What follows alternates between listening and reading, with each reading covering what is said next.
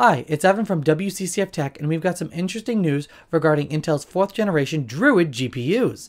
Intel is by far the only company that has revealed a long-term roadmap for its Arc gaming GPU lineup based on its future Xe GPU cores. With a strong motivation to design and develop the best gaming GPUs in the market, Intel's gaming division is definitely cooking up some great products. While AMD and Nvidia have yet to release their latest gaming GPU roadmap, Intel's already teased its next generation lineup starting with Arc Alchemist based on the Xe HPG architecture. The GPU lineup is planned for launch in Q1 of 2022, and if everything goes as expected, Intel expects to have a yearly cadence where they will launch a new generation of GPUs to replace the older ones.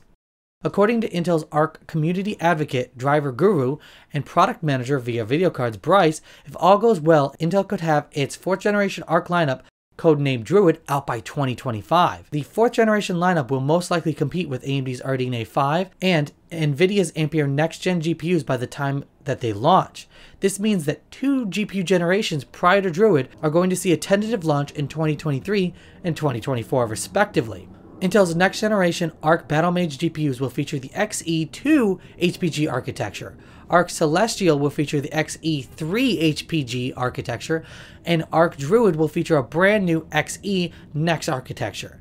Intel's barely revealed details regarding its Arc Alchemist graphics lineup, and most of what we know is through leaks and rumors, so information for the rest of the lineup isn't expected until we get closer to its launch. As for Druid GPUs, Intel will be competing against the top and bottom lineup of graphics cards from its rivals, and will try to offer competitive pricing and performance.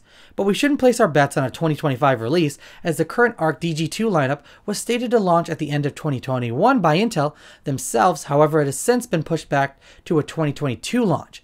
And as for Druid, we're talking at least 4 to 5 years in advance, so a lot can change in that time frame.